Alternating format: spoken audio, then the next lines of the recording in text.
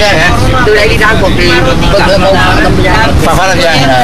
Tam Giang là cái Phá Tam Biết Giang. không, biết mặn này phải không? Chiều trên Phá Tam Giang. Rất là đẹp. Trước là mình đi ngược lại, mình phải đi qua đèo Lăng Cô đó bà. Đèo Hải Vân á. Trước mình đi từ Huế, mình đi từ Huế đi Đà Nẵng. Trước mình đi ra Huế. Trời, ăn ở Huế, ăn ở ngủ từ Huế rồi. Đó là ba chiếc xe bên đi kìa. Đẳng đúng rồi. Mình mới đi qua đèo Hải Vân. Đâu có ông nước đâu là Đẳng. Có đi qua đèo Hải Vân đó rồi mình còn đi bộ lên trên cái đèo nữa mà. Không, trời nước cái đi ru nó đi đường hầm chứ không có đi đường đèo. Đường hầm nó đi đường đèo, còn mình đi chơi đường bộ á mình có đi qua đèo. Cái đường hầm không đi ru nước không có đường đèo. Cái hầm. Dạ, nhớ thì cái nào mà mình có cái bridge, thang thuyền bridge nữa. Mình xuống đó, mình xuống chùa như đó nhớ. Như có gì thì phải không? Có gì không? Em nhớ có mấy sự.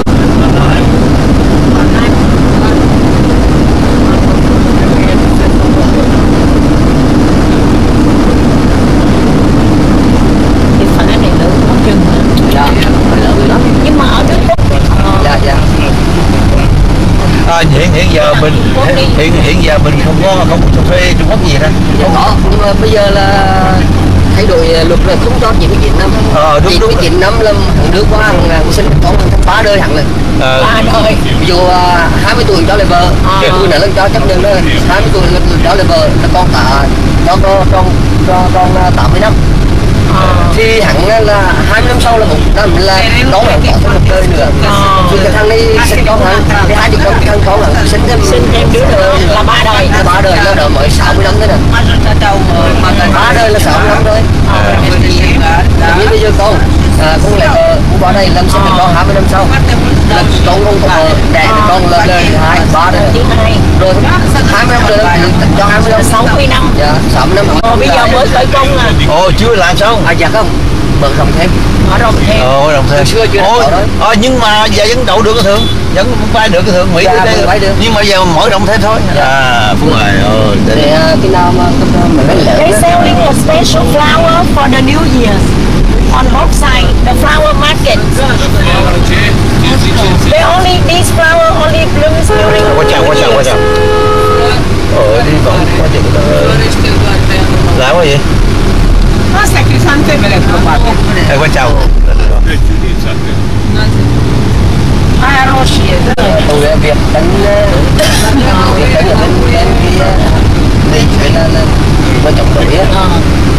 Mình đánh vì phải là cái hồi dòng riêng về đấy phải tén tới bay lên đây bắt hết Vậy đâu có làm đâu. không có được. Về mấy ngày? 10 cây nữa mới tới nơi. Bây giờ bắt đầu vô là kẹt xe rồi đó. Hơi kẹt. Nó bằng Sài Gòn. Không bằng Sài Gòn đâu, Sài Gòn ít hoàn toàn khác lắm. Không thể so sánh với đâu.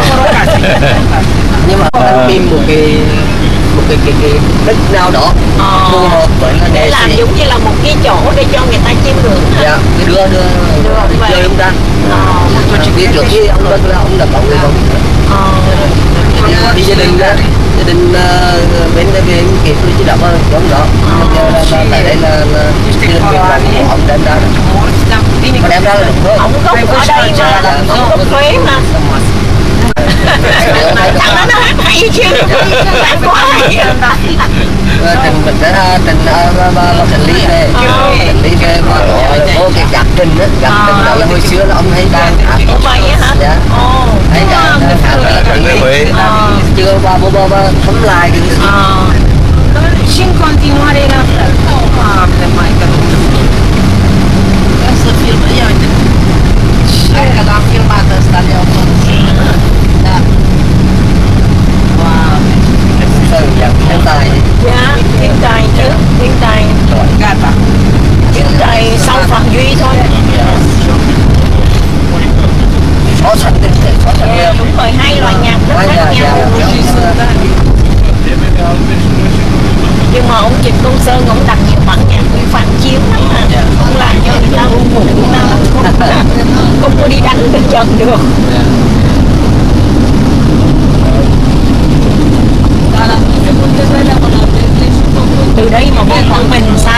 Cô đọc Phong Nha xa lắm. Từ đây cô đọc Phong Nha là 230 Ôi cây. rồi vậy á, làm sao đi nổi. Đi buổi sáng và bắt đầu từ 7 giờ hoặc 6 giờ xuất phát. Là chiều về lại tại Huế đấy á. Nên là phải 5 giờ, 5-6 giờ chiều. Cái đồng Phong Nha cũng đẹp.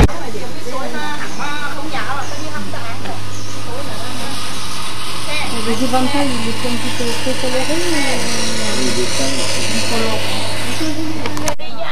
mà em đi hết mấy chỗ này từ vì hồi đó đi trên cái thuyền em nói anh là mướn thuyền, mướn cái bà đó đâu 100.000 bà đi theo dọc dòng sông Hương á, đi tới đi ngõ sau của mấy cái này nè, mà hồi đó em vô cửa có 10.000 à. Hồi đó bây giờ sao nó đắt quá như vậy? Of the Mandarin. So the Mandarin offer them, offer the king, and sure, they are young, like 13, before 13, make sure you are no boyfriend, not to be virgin. And so they have good relationship with the king, but you know, not sure all of them belong to wife. They have, I mean, then sometimes no sleeping, with this because the king, they are beautiful or the like, the king like or not depend. And this king, even he had a 103 concubines, but he had no children. Really? No children? No children, because when he was young, he had a chicken pox. Oh. At that time, have no children. So that's a big problem for him, because you know, Vietnamese or Chinese or some Asian countries that first the boy in the family really important to take care of everything, the ancestor. Like Chinese, Vietnamese and Chinese very close and very close culture as well. Okay. Okay, that's good. You are very lucky to come to Vietnam on the New Year like this, a lot of flowers.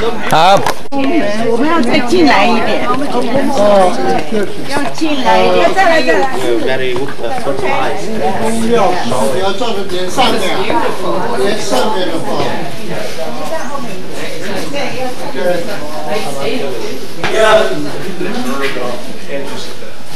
You can see the model of the tombs over here. Where we are? Now you know. Now we are just here, just like this. We walk like this. You know, like you remember islands.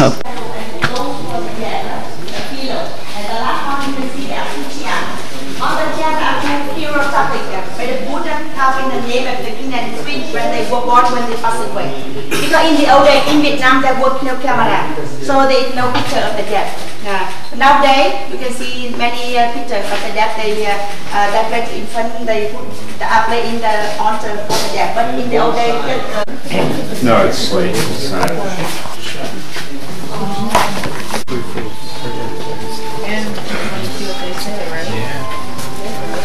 If you put it on data roaming, can you do it? Yeah, just like wait. You might understand it that way.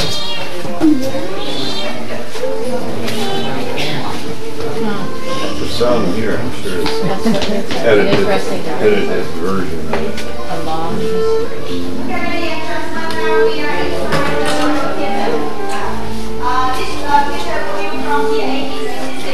But as you can see, the only world picture in Vietnam documented because it's original from 1866. Yeah. We are back in the same. This is the reason for the screen dancing Spencer. King set right here. I gotta be a puppet show.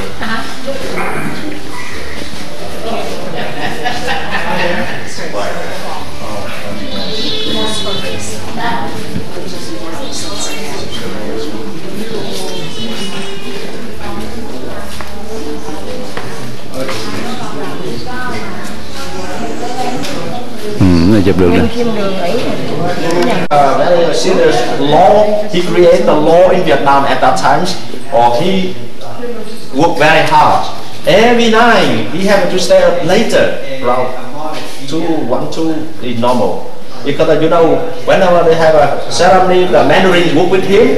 They give a lot of things. We have to bring back home, and he have to decide. So he have to read until like very late. Yeah. In case he could not show for himself, he can call the Mandarin to his palace at night time, in the midnight as well. He bought from Poland or from famous countries for this, and then took it off and rebuild. So the carpenter have him to rebuild and to know the technology how to build a big ship. And then we have a big ship at that time. A lot of big ships like the army, very powerful, navy, very powerful at that time. And you know, Thiệu Chí, his son, continue the dynasty. Very short, so not nothing good but not bad king.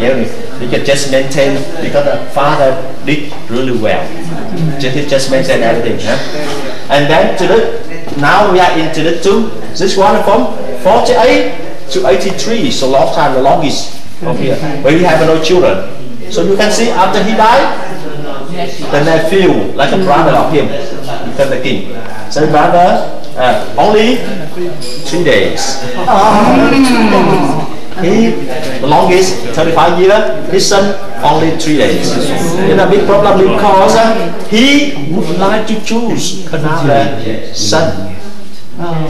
Like a the younger. The mother of the kings, mother of him, would like to choose this one because the first son. The first child is very important for the mother. When we gotta take care of family. So that they, on the coronation day, but on the will, he wrote not good things like gambling, naughty boy, or like girls, sexual, or like something like that. It's not good. Right. So he just remind the child to be the best king. You have to work hard or everything. Just remind like that.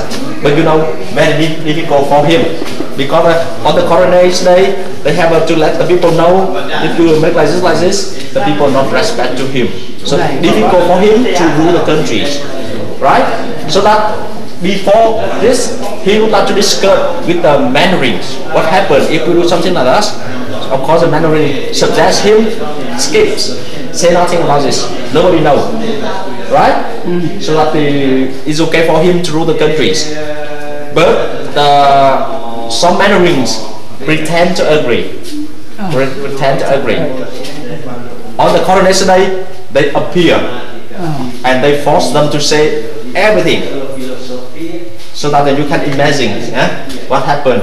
They force him to prison because like a law, you this one not respect to the father, so that they put in prison and die of hunger.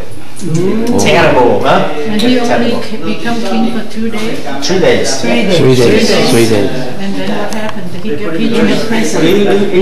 In prison, and he died in the prison because nobody fit in him. Because you know, the Mandarin become very powerful. If you fit in him, it means like you follow the king, not follow the Mandarin. The Mandarin become very powerful man at that time. So the Mandarin choose, influence to the royal family to choose a brother of the king today. But this one, he didn't like to be the king. He cried. He doesn't want to be the king. Because you know, dangerous. To become the king, perfect. You know, they put them, he didn't want him. He cried, he said, oh, I'm just a normal people, I don't want to be the king, I'm not talented people, I would not do very good job, like very big job like us. So that, you know, very difficult for him. But the Mandarin choose him, so that he could listen. And also you can see, a few months. So it means that later, if the king, the Mandarin become the powerful, he could not do everything. So this one again, the king so that will killed by the Mandarins, make a trouble by the Mandarin and also die. And you can see after this, only a few months, like 4 months, and then number 7, only a few months, and then you know, very quick. So that's a good time for French to come to Vietnam. So French come to Vietnam from 1885, yes. This one, when he protests again, friend, he become the king, and of course he very strong person. He protests again, friends, but you know he get lost. So friends exile him to Algeria, the Africa, and the other also another two, Thanh Thái and his son Ham Nghi, Duy Tấn, also were exiled to reunions because they protest again. You remember him, Duy Tấn? When we go to the citadel, I will show you the picture. He became the king when he was a child, 7 years old only. He died in Algeria, reunion in Africa island. This one died from 26 to 45, and he abdicated. This is the last emperor, and he abdicated in 1945. No more kingdom in Vietnam. Ho Chi Minh become the president. So that's Can you define Mandarins? These Mandarin words? Mandarins. Do you know Mandarin? Yes, of course you know this. Mandarins are the persons who work with the king, are very powerful with the king, like scholars or doctors or philosopher, doctor, but like a minister. Minister. So like now, but feudalism, the king and the Mandarin, like the cabinet. The system of the government is different. The corn are different, but it's similar. Okay, this is very important to. Of course, we have a very complicated histories. I just summarize something like this. Hope you understand. Yeah. Oh yes. Thank you. Very good. Okay. Thank you so much. Yeah. Okay. Thank you. Đẹp hơn nó để hoa hiếm coi đẹp.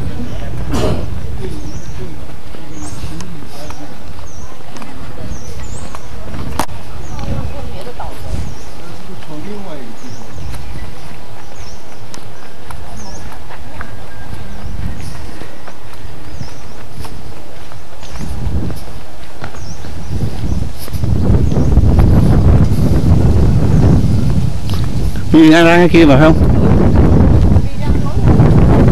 Thôi ra đi. Hồ rất là đẹp. Đã quá chừng cả con quá.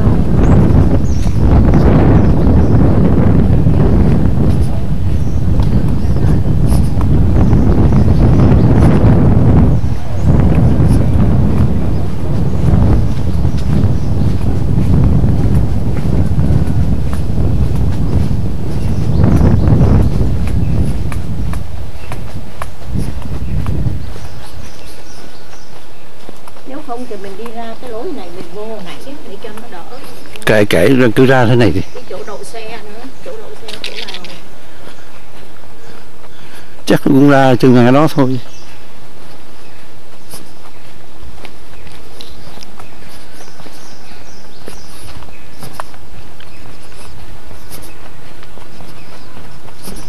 Minh Mạc Tự Kiệt Tự Đức ông là ông thứ 3 rồi. Gia Long rồi tới Minh Mạc rồi Tự Kiệt Tự Đức Tự Kiệt.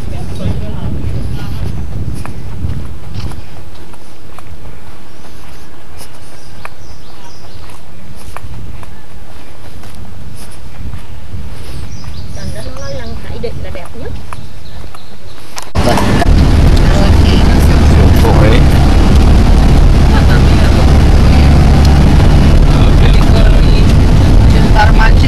La farmacie schimbați bani.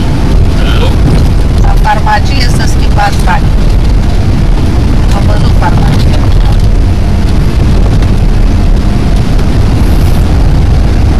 Nếu mà có đi ngang cầu Trần Tiền hay sông Hương ghé Dạ có. Qua cầu Phú Xuân. Phú Xuân. Cầu Phú Xuân là xe to đi được, xe to đi được mình. Tiền xe máy thôi hả? Dạ đúng rồi, xe này trên đó. Nhưng mà nếu có đi ngang đó, ban đêm cái chỗ đó có chợ đêm mà phải không?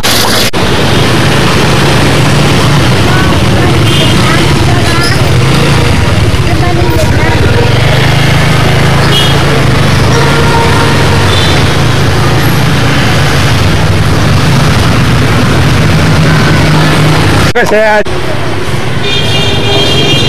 đang con nó bao cái này nè, 4 không này nè, không có. Xin hỏi đâu. Rất được.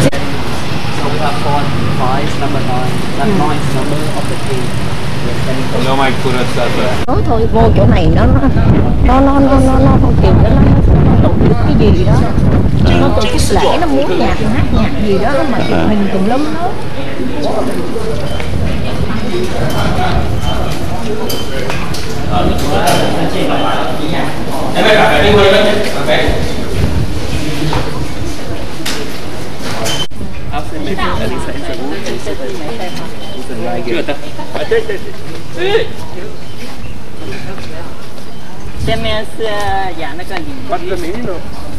Trăm rưỡi, một món. Ok. Có nhạc nhớ rồi. Trăm rưỡi là nhiêu? Trăm rưỡi là 5 đồng. 5 đồng mà mấy người đó cũng không vô được. Rồi. Vậy hả? Đây nè, bà đứng đó lại chụp cho bà tấm.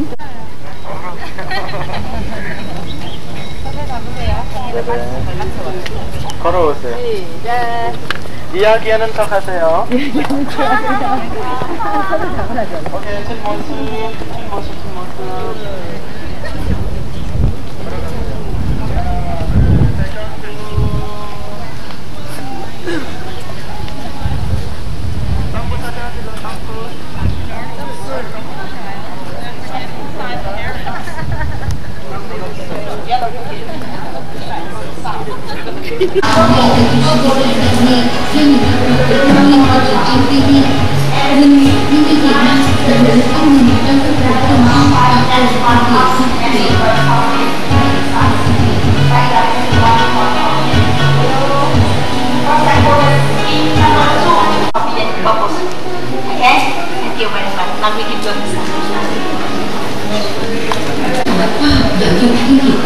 và các là UNESCO đã công nhận giá trị văn hóa của dân tộc Mỹ và đã ghi tên quần thể trong thế giới. Ok. Chụp đa sản văn hóa từ 100 người trong nhân một ngày. Giúp.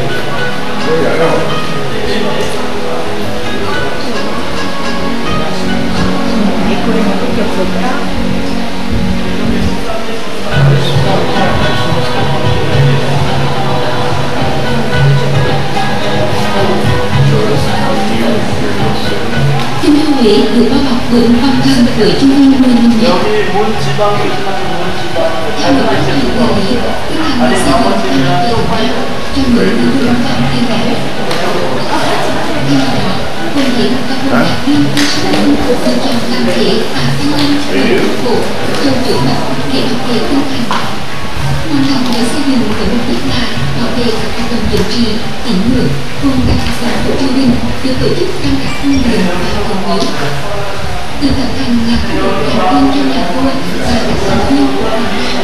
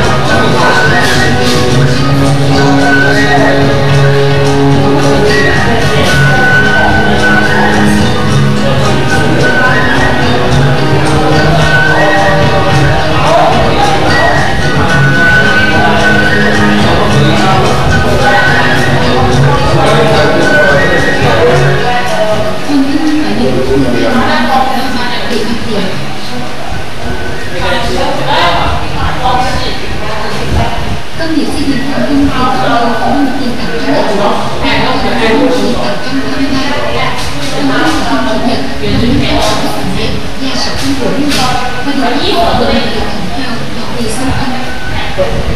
Khi tổng tiền trụ của Hoàng cung được các bộ công nghiệp việc phân huy các lần đặt vị trí cho thấy nhiều con nhìn về học thủy tưởng trình đa dạng của phương Đông.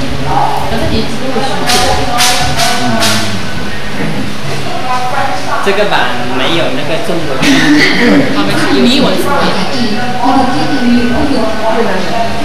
英文，这个英文。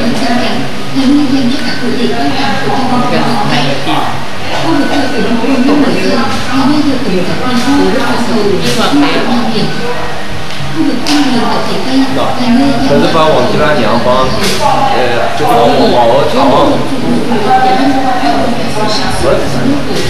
Charlie, English, Swiss of Manila, Thomas 的。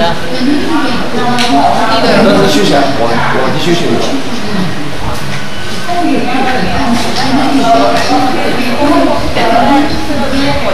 不理想啊，就是啦。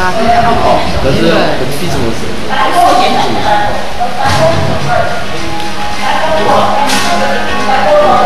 được xây dựng vào năm 1833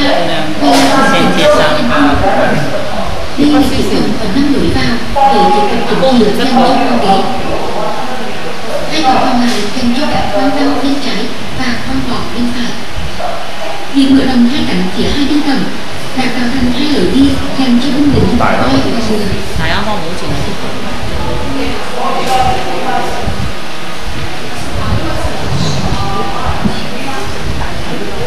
Phía trên nền nhà bằng gạch đá là lần cuối cùng mua nga tráng lệ, được sử dụng như là một lễ đài, thường dùng để tổ chức một số nghi lễ trọng thể của hoàng gia.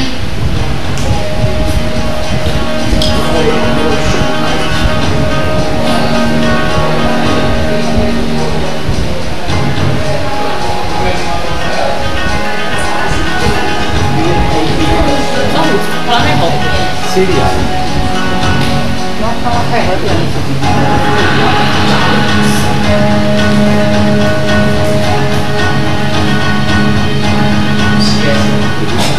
Huyền Hạ Hoa là cung điện quan trọng nhất trong Đà Lạt. Trong cung điện này, các sự kiện trọng đại của trung tâm hoàng gia đang được tổ chức như lễ đàn thọ, lễ đăng quang của nhà vua và lễ kỷ niệm các sự kiện hoàng gia.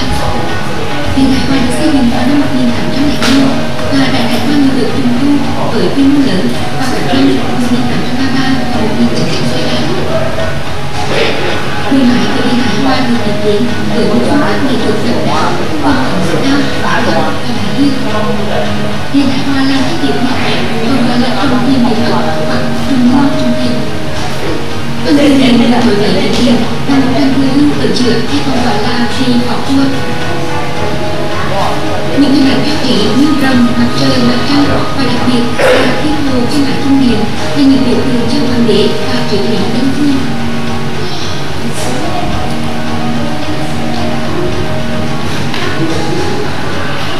Các mẫu trang trí rồng và nêu trên các ổ của ông đã xung quanh là hình ảnh tượng trưng cho sự hòa hợp của nhà vua và sinh thành của nhà vua. Huyền Hạ Hoa còn nổi tiếng với các quan hệ đặc biệt mà cho người ta nổi nhất như nhất hòa.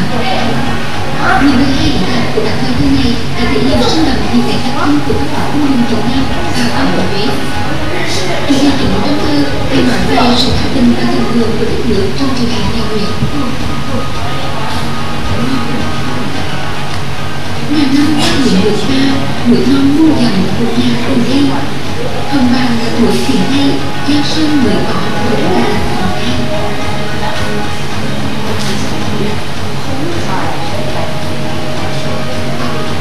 Mai vàng được chào cắt hiện vào tinh xảo và được đặt ở bên cạnh giữa về phía cuối của ngôi đền.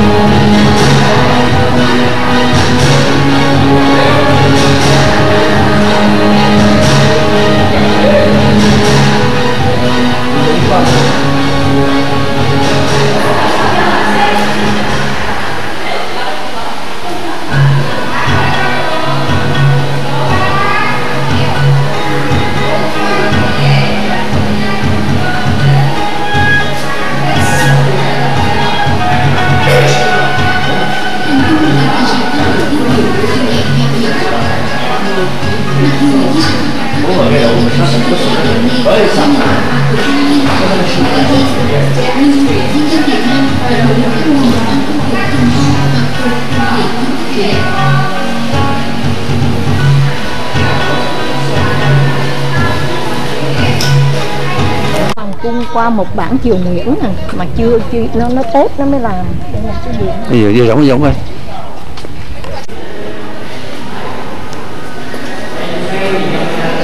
Cái gì không? Con này con kia.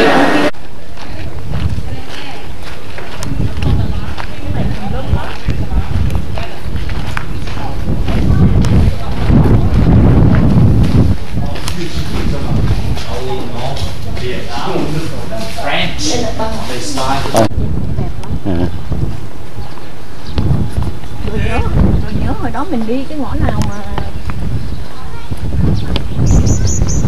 đi cái ngõ nào mà vô mà có cái bà gì Vương Văn Nga gì đó, Thái hậu Vương Văn Nga đó, nhớ không? Ở đâu cái đó ở miền Bắc chứ đi từ đi lại chỗ Tam gì đó, Tam Cốc đó, đúng rồi. Giờ nó đang sửa sang lại rất là đẹp. Thấy không? Mấy cái này sơn phết lại hết, tụi đại hà nó giúp không?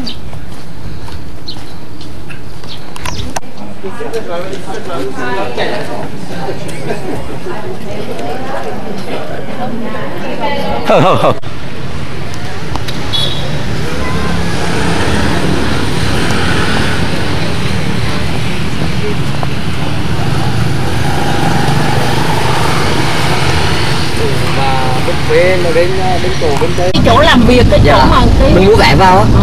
Còn đây là không phải vé. Dạ không, ở đây là bên ngoài thôi. Ngoài nội nội thành, ngoại thành rồi đại nội nữa là bên trong chỗ mấy ông vua làm việc đó. Đúng rồi, đại nội là nơi làm việc của vua. Còn thành nội là trong cái thành. Trong cái thành. Nội thành. Bây giờ mình đây là ngoài ở Nha Trang nhưng cũng có cây đào. Miền Nam, miền Trung chơi mai. Mai nó có nhiều cái mười mấy cánh đẹp lắm. Ей американе трясешься. This kind of flower they only bloom during New Year. Only once a year. Ну, New Year's only. Can we go somewhere to eat a soup? Oh, you want soup? Vietnamese soup. Okay. You want?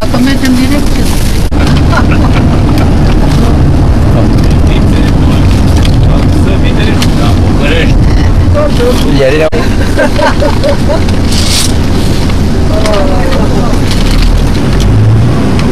Đây này là một bán đồ trên đặt hàng là bán đồ trên mạng. Món ngon quá trời nè. Còn hơn Sài Gòn nữa. Sài Gòn mình đi đâu có thấy á.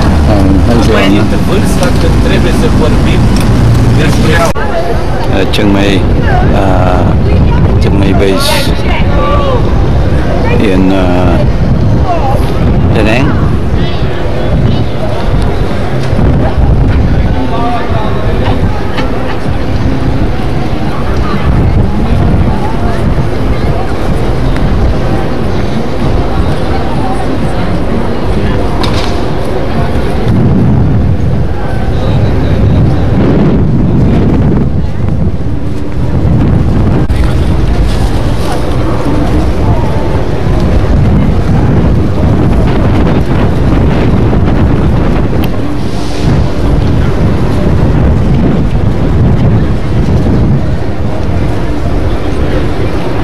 Intel scheduled to report results Thursday after the bell. Guys, back to you.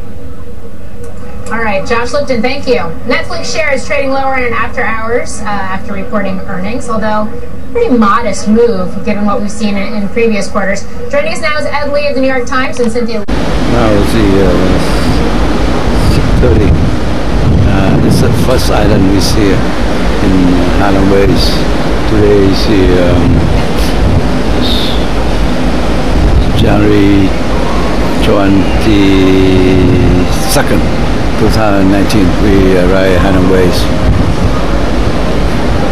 2020. Highland Bays. So beautiful.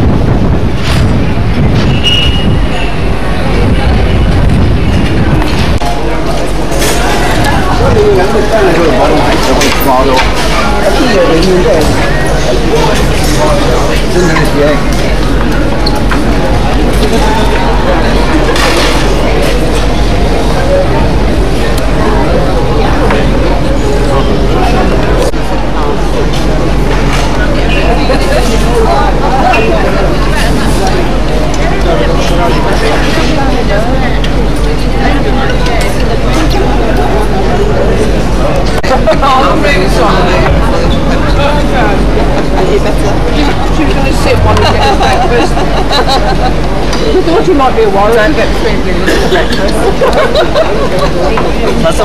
Bác đứng vài bác chụp hình gì đấy. Con Vẫn thích, tại vì chụp nhiều quá là kỳ trước. Vẫn thích, vẫn thích. Thích nữa. Ông xã cũng chụp. Còn nó chụp rồi, chụp gì nữa. Tôi ngay là lần đầu tiên, kỳ rồi tôi lần rồi là tôi cũng lần đầu tiên đi bằng cruise ship, mấy kia đi lên thôi. Lần tiên cũng vậy, lần này cũng vậy. Tôi thức vậy, tôi thức hồi 4 sáng.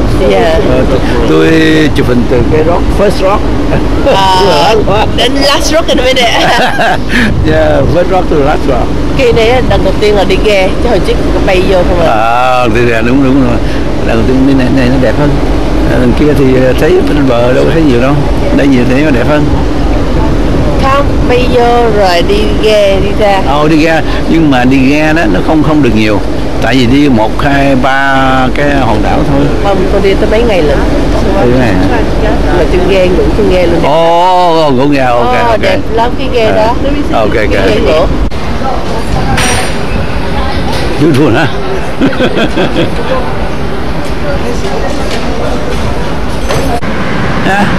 Mới làm thêm nè. Cái này làm thêm nè. Đúng rồi, cảng này nè.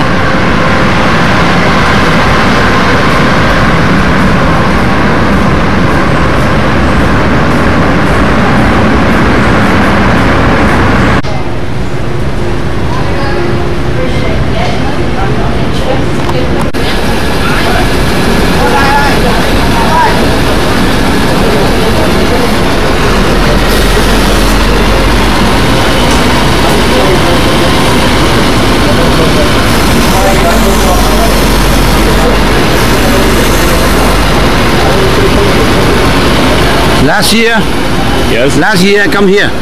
About same time. Yes. This one the big celebration. Big celebration. Rồi đó, bây giờ ok rồi mình đi vô là vừa. Ok, vô đi. Đi xong rồi đó. Vô cũng đi đâu đi được em. Cũng đứng chừng chỗ thôi. Cái rượu cũng nhiều quá hả?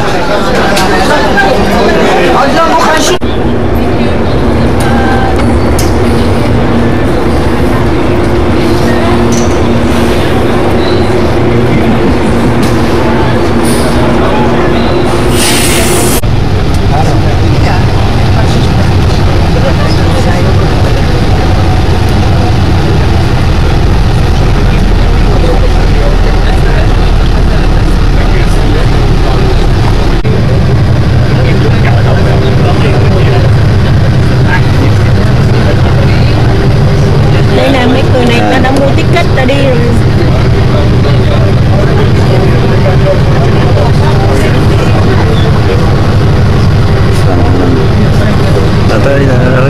Tới cũng đẹp.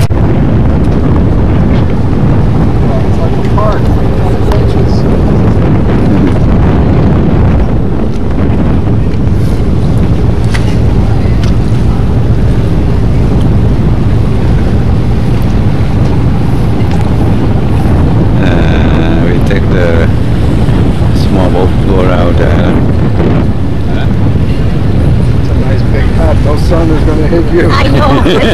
I'm allergic to the sun. Oh boy. If I don't cover myself at night time, I'm gonna play guitar. Yeah, very bad.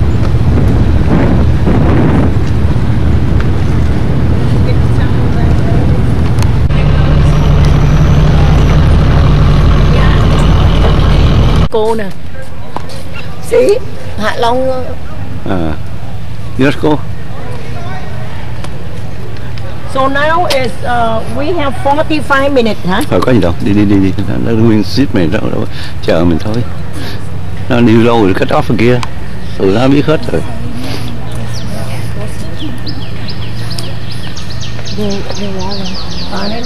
Oh, non كتير. لا لا لحوت.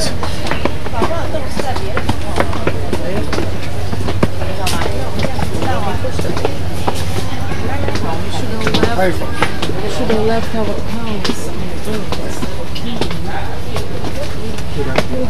לא, הנה את פה וזהו. עד פה וזהו.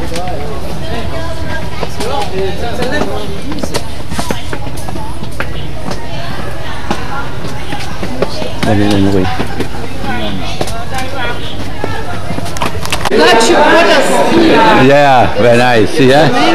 Yeah, that's why I recommend you this morning go here. Yeah. I wanted the 5 hours.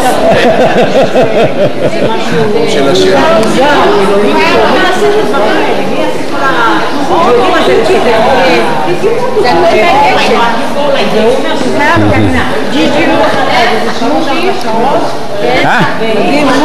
Yeah. This is just a small. If you ever go to Paradise, okay, in Quang Binh, it's further in Central Park. No, Quang Binh, last time we was... About 2 hours, I saw you 200 kilometers away from here. Go south. Go south. Go south. Oh, near. I have a colleague from Vietnam. Near Hue yesterday. Yeah. About 2 hours from Hue. Arriving. Paradise and cái gì nữa đó? Sơn Đón. Sơn Đồng tưởng cho vô. Còn một cái nữa bà. Paradise and Paradise với cái gì? Phong Nha. Okay. Phong Nha. Nha cave is beautiful. Yeah. This is only 1/10 of that cave.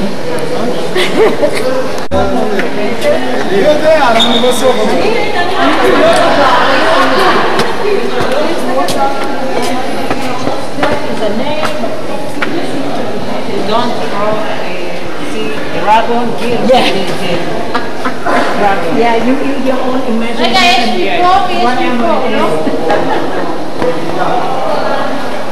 אז אתה באיזה מסגרת באת לפה? אוכל פרטי? בסדר, אתה מלכה?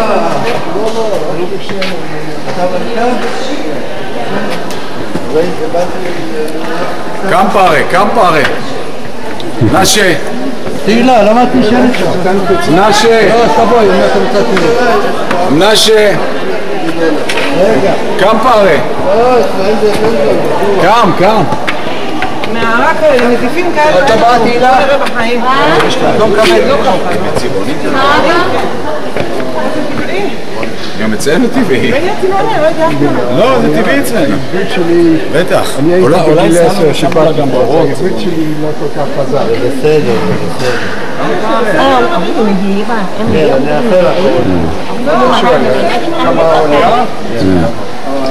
Many bro.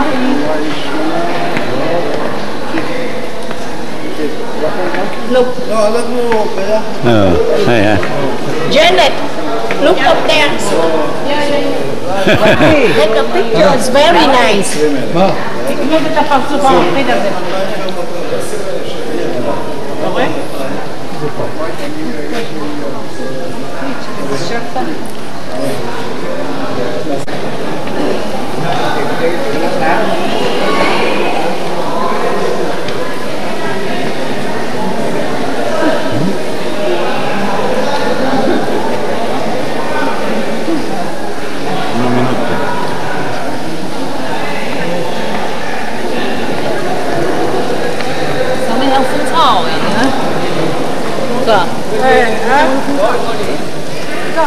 看不清啊，看了就看不清。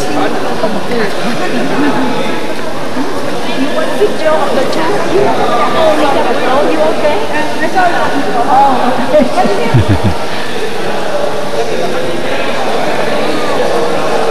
Very nice, huh? Every turn is amazing. Yeah, I know. I know. It really looked bigger than the last time we was here.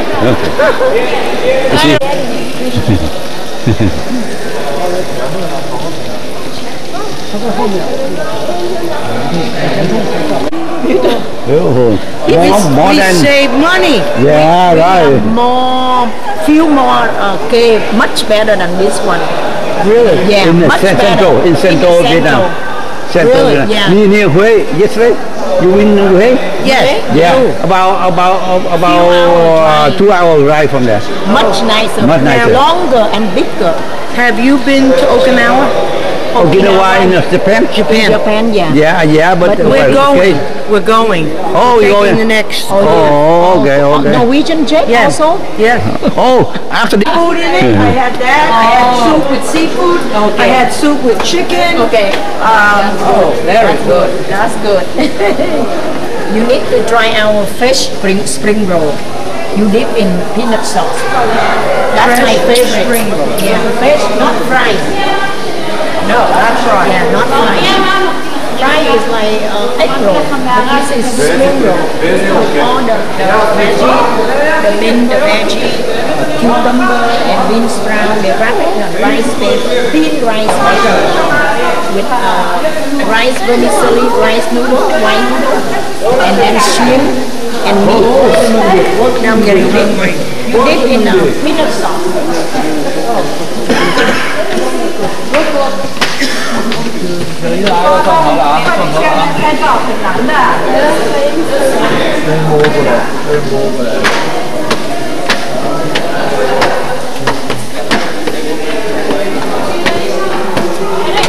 Giờ nó làm sạch sẽ hơn. Cứ vậy nó rêu dưa. Hồi xưa không có mấy cái bực này. Có vừa trời cái bực này.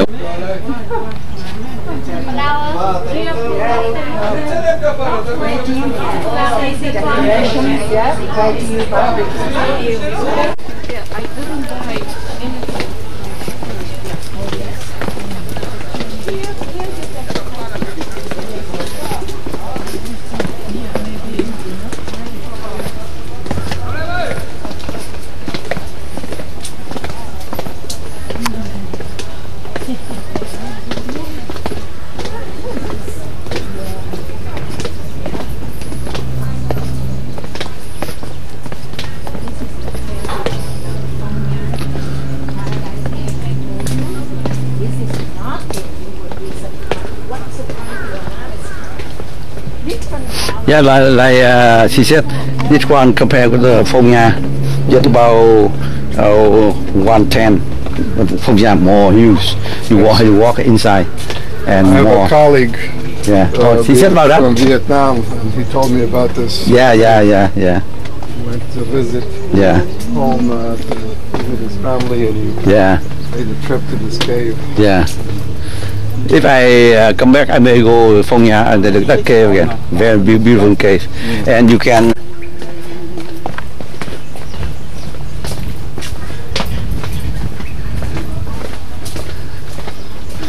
Nice to walk in middle of ocean like this, huh? Oh, it's amazing. Yes, amazing here. Middle of the ocean. And there are thousands of these islands. Yeah. I'm sure those caves that get discovered. Oh, here is shopping again. Shopping again. Even in the jungle here.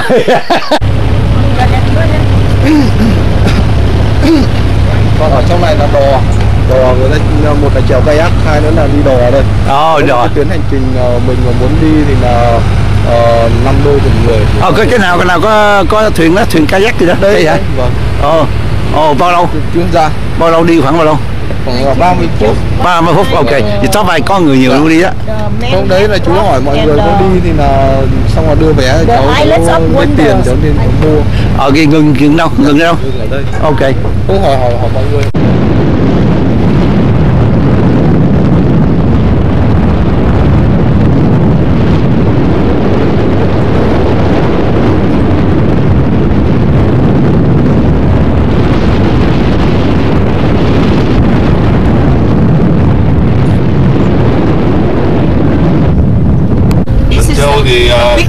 Tuần Châu thì bác đi Tuần Châu giờ nó cũng không có cái gì mấy, bác chỉ tham quan cảnh như thế. Tham quan cảnh thôi. Rồi. Thế thì em chạy vừa cho bác chơi, bác đi bác ngắm cảnh nhá. Em chạy tốc độ nó bình thường, bác ngắm cảnh. Chỗ này nè, cái chỗ này hồi đó mình đi bộ nè. Rồi ở đây thì nó có nhiều nhà hàng ăn lắm. Nếu như các bác thích ăn ở đây cũng được, mà chốc các bác vào Vinh Con các bác ăn cũng được. Còn chỗ này có người Trung Quốc nhiều không? Là người Trung Quốc thì nó đi du lịch nhiều thôi. Còn cái casino chỉ có một cái hai cái. Casino nó chỉ một cái dưới bãi trái cái thôi. Bãi trái có Trung Quốc á. Dạ vâng, nó trường ở khu này chỉ có một cái thôi. Một cái của Trung Quốc thôi. Vâng. Bãi trái. Ok, chừng nào cái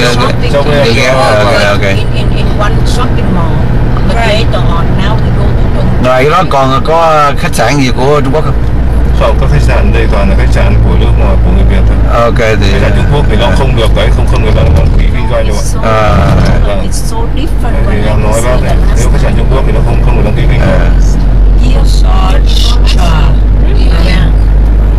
I was on the cruise ship also.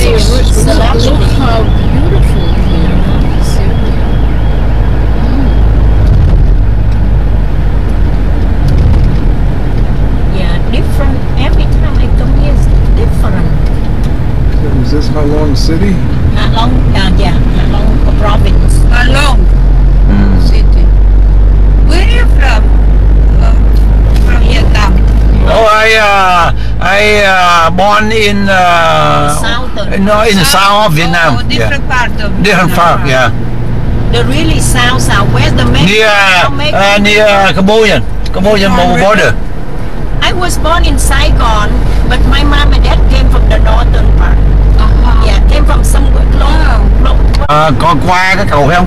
Đấy, qua cầu á. Đây, cầu này đây. Qua cả cái cầu này dài tít trong kia mà. Ông bác yên tâm với em.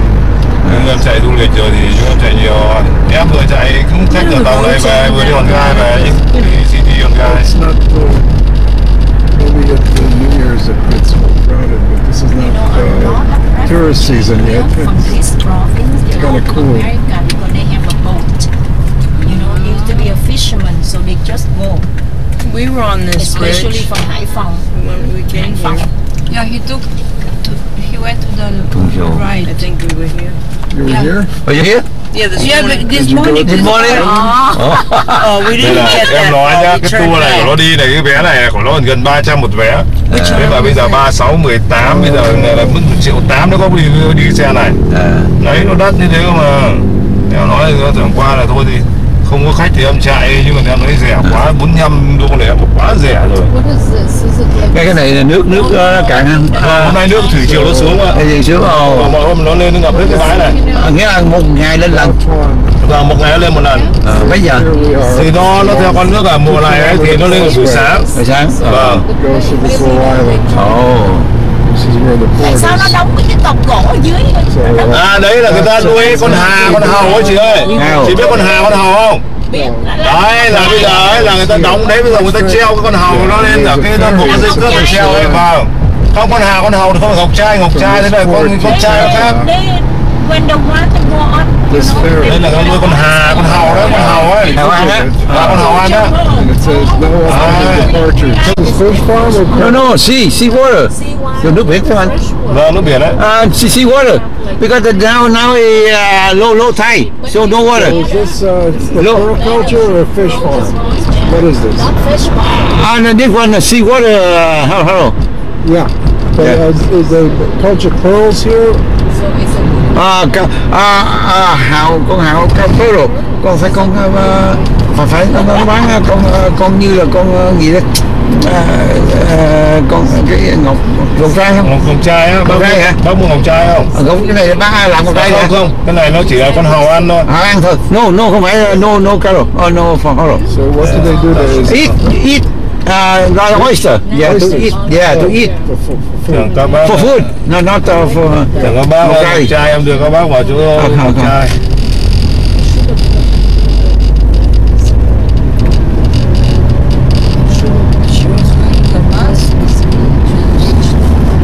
Ngọc trai nó có hai loại là ngọc trai đen, ngọc trai trắng. Tư nhân đấy. Tôi tưởng là cô Tiến Hữu. Không, tư nhân là cái. Tư nhân, dạ cái này là Hồng Tuyển, Đào Hồng Tuyển. Đào Hồng Tuyển. Vâng. Tư nhân đấy ạ. Vâng. Rồi những cái biệt thự này là của ổng luôn hay là của ông hết á, toàn bộ cái khu trong khu du lịch này là của ông hết. Ồ, chứ không phải là ông bán đất rồi người ta lại xây không ạ, không ạ, còn của ông hết á. Vậy là ông xây này mua bán là căn nhà thì căn sao? Dạ không, cái này là trong này của Đào Hồng Tuyển hết ạ. Tức là những cái nhà căn gì là cái hotel, khách sạn hay cái gì? Vâng, cái này là nó cũng là cả nhà nghỉ ở đây. Nhà nghỉ? Và khách sạn đây. Khách sạn đó. Vâng. Đấy, của ông hết đấy, toàn bộ khu vui chơi này. Ông làm nghề gì? Đây là cả khu vui chơi. Ngày xưa thì nó ông ấy thì ông ấy ngày xưa thì ông ấy cũng bên kinh doanh thôi. Vậy hả? Vâng. Ông có đi lính đi, ông có đảng gì không? Không ạ. Đây thì đây bác ở đây khu công viên này hay là bác ra ngoài bến tàu hay là ra đâu? Đây là khu vui chơi đây, đây Tuần Châu đây. Tuần Châu bán, ok. Đâu không, thế đi đó, trong ra bến tàu đi. Ra bến tàu nhá. That must be the Ferris wheel. What is this? The ferry? Yeah, go ferry. Let's see to see. Ferry đó là đi qua bên Cát Bà. Đi cái đảo, biết ra cho bến phà Cát Bà đấy. Cái bài đó. Rồi em ra cho cái bến phà đấy để con biết nhá. Mà phà có chạy không? Phà là không chạy à? Chạy gì? Nó chạy một ngày nó có 2 chuyến thôi. Chuyến bây giờ? Chuyến buổi sáng thôi. Sáng gì? Chiều đấy về thôi. Sáng đi chiều về. Vâng.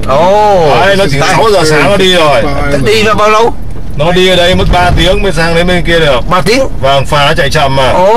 Sao lâu 6 giờ sáng chứ còn bây giờ thì không có phà. Đây thì em cho em chở bác tận đến phà luôn. Ra đi cho coi biết. Để cho các bác biết luôn để đi Cát Bà. Cho tối đi Cát Bà. Tại tính hôm nào đi Cát Bà đó mà. Đi Cát Bà đây thì nó có chuyến buổi sáng thôi. Buổi sáng mấy giờ anh? 6 giờ sáng ạ. 6 sáng rồi đi bệnh 9 giờ. Vâng. Mấy giờ về? Thì đấy chiều ở bên đấy thường 3 giờ, bên đấy là 3 giờ bên đấy về rồi. 3 giờ tới đây 6 giờ. 3 tiếng rồi. Đây gần. Phà nó chạy đấy, kiểu nó chạy như cái tàu du lịch này mà. Chậm mà. Đây là chỗ này cả tàu du lịch. Trước là xuống đây đi nè. Đi xuống đây à? Vâng, chị đi du lịch cái gì? Rồi, đúng rồi. Bây giờ là em cho ra, bây giờ là một chốc nữa là có xe có phà nó về. Thế nhưng mà phà chắc còn lâu. Đấy, bến phà bây giờ là không có mà. Nó chỉ có ngày, nó chỉ có chuyến thôi. They have the ferry only once a day, 6 o'clock in the morning. Take 3 hours from here. He gonna take us to the ferry just to know. You see, and then only coming back only once a day, 6 a.m. they leave. That's what. And when is the return trip? Yeah, when is the return? Return at 3. Tới đây. Bến phà đây. Bến phà đây. Here the port, the ferry go to Cát Bà. Đây bến phà đây, giờ có phà đâu. Đấy. Ok. Cái gì em chở các bác đi thì em cứ nói đây. Đây là bến phà. Bến phà Tuần Châu đây. Đi Cát Bà đây. Đây này, có khách ra nhìn đây này. Đấy. From the ship. Không xuống đây không? Thôi đi.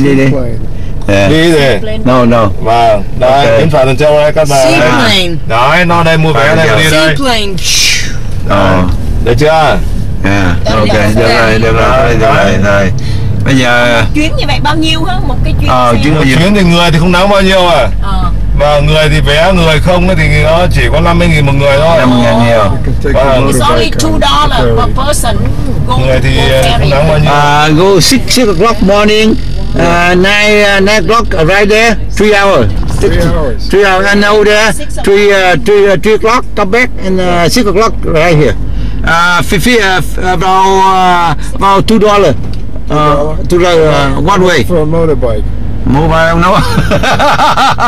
Mobile maybe free. Bây giờ mình lái xe qua Cát Bà có được không? Đâu có đảo xuống phà. Nếu mà phải xuống phà Vincom nó xây the same structure, giống nhau. Đúng rồi, Vincom Central đó. Đà Nẵng giống nhau. Rồi đây em cho vào trong ấy nhá. Rồi casino. Vâng, casino. Do they have Starbucks? Yeah, get money ready. Hot hand. Phục vụ các bác tận nơi. Maybe the casino probably closed too. Maybe. Not too bad. It's raining.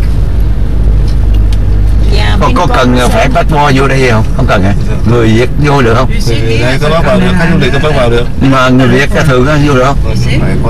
Hả? Đây có bác xuống đây thì có bác vào đây trên này. Nhưng mà người Việt nội địa này không, vô được không? Vào được hết ạ. Được hết rồi, ok. Bây giờ chở bác. Đây cái gì tôi quên nãy tôi nói tôi quên cái gì? Hòn gai, hòn gai.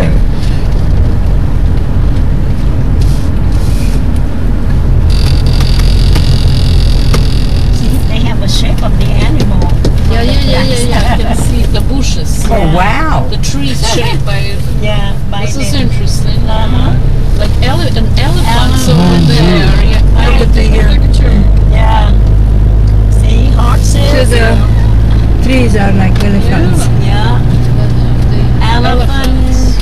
And I saw the dragon somewhere. Right there. Yeah. Oh, đây nè. We go past, go by the bridge. What's the name of the bridge? Cái tên này tên gì ạ? Cái cầu á. Cầu á. Cầu này nó gọi cầu Bãi Cháy.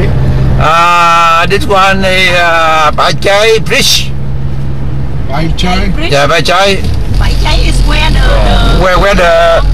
the ship dock. That's the Bãi Cháy. Okay. Cầu Bãi Cháy. Oh yeah, look at that. This the one you see Đây là anh nhìn đây chữ tên này, cầu Bãi Cháy. Cầu Bãi Cháy. Ok, cầu Bãi Cháy. Vâng, cầu này của Nhật nó xây. Nhật xây. Vâng. Nó chỉ có vòng một giây đây. Ok. Mỗi một giây rưỡi. Thế thôi nhưng mà nó rất là cao đấy nhỉ. Trong này là cảng biển mà. Cái dân trong này cao lắm. Okay. So like that we can ask the ship come pick it up here. That's our ship. The ship. That's our ship there. That's our ship. Yeah. It's only one ship. Yeah, one ship. Mỗi ngày có một tàu đến đây đậu nhiều người không? Tàu này ạ. Cái này nó tùy ạ. Tùy. Có ngày 2 chuyến nhưng mà có khi cũng có phải mấy ngày mới có một chuyến. Tùy. Vì tàu này toàn tàu nước ngoài mà. It's not a big ship. Doesn't look like a very big ship. No, it doesn't. From here, no. From here it looks small. Looks small. It's up the sea. I heard it's like 4,000 or 5,000 guests. Yeah, oh my God. Mấy cái này của ông Vượng luôn hả? Vâng đấy, từ này mới sang cái công ty Sơn Quân vừa rồi đấy. Vâng đấy, nó cắt treo sang. Cắt treo vào đây. Có Sơn Quân hết đấy.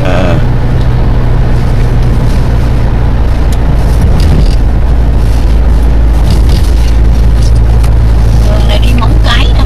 Vâng đúng rồi ạ. Móng Cái Hải Phòng là gần nhau mà. Không, Móng Cái khác, Hải Phòng khác chứ chị ơi. Móng Cái là sang biên giới giáp Trung Quốc kìa. Vâng, còn Hải Phòng là đi ngược lại cái chỗ Tuần Châu đấy, đi ngược lại kia. Thế còn đây là Móng Cái là đi sang đến đấy là ra ngoài Móng Cái là giáp với Trung Quốc rồi. Đúng rồi, giáp với lại mấy tàu đó. Vâng, giáp với Đông Hưng của Trung Quốc ạ. Cái vụ mà hôm trước nó qua nó vụ mua hát thì anh biết gì hả? Trung Quốc á? Đấy thì em không rõ lắm.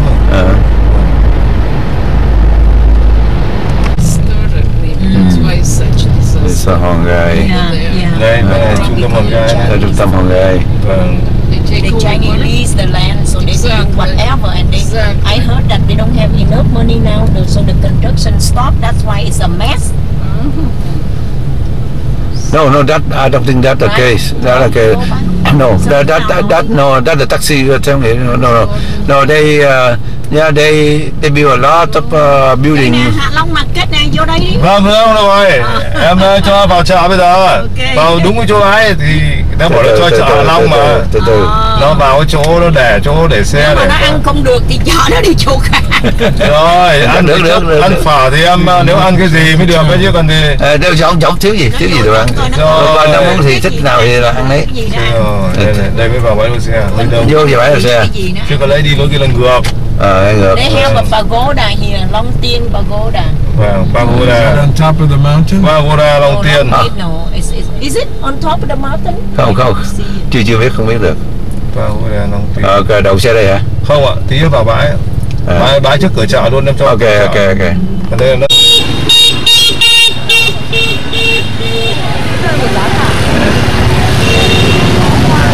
Dạ, đâu?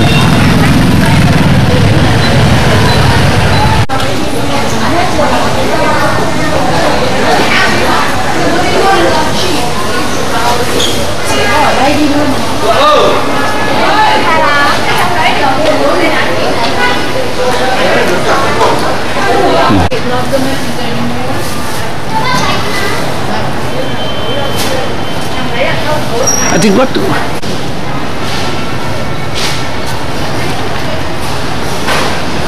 That's very nice view.